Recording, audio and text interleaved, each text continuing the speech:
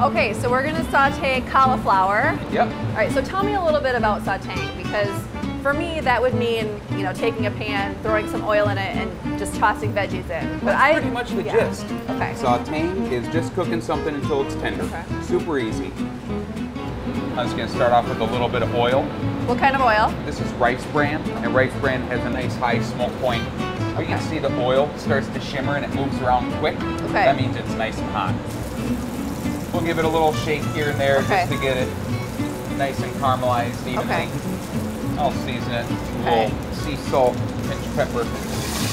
And would you normally just serve it with just that, the oil, salt, and pepper, or what can we do to kind of add a little bit more flavor to this potentially? Oh, you could add a little bit of garlic. You could add Okay. some shallots. You could add whatever you want, but probably at the end because you don't want it to burn.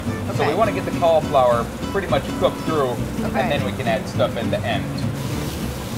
So how can you tell that this is cooked through? Obviously it's starting to brown already. Yeah, it's starting to brown. Okay. And you can think of the browning, all this caramelization, is like a flavor gradient. Okay. The lighter the color, the less caramelization of the sugars, the more color, Okay. the deeper the caramelization of the sugars and more flavor. Can you just explain that? What's actually happening when you Well, caramelize? vegetables are composed of mostly water. Okay. So when you expose them to heat, the water starts to come out. The water also has a little bit of natural sugar in it. So the browning is just the caramelization of those natural sugars. Give it another shake. Yep. You don't have to take some tweezers and turn them all over perfectly.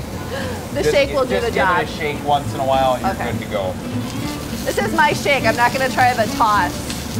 A great way to practice tossing Okay. is to take a toasted piece of bread or a quarter and just put it in a pan and just practice Okay. trying to flip it. Just flip it over and over. That's the best way to practice. I can see it's getting a little translucent. Okay.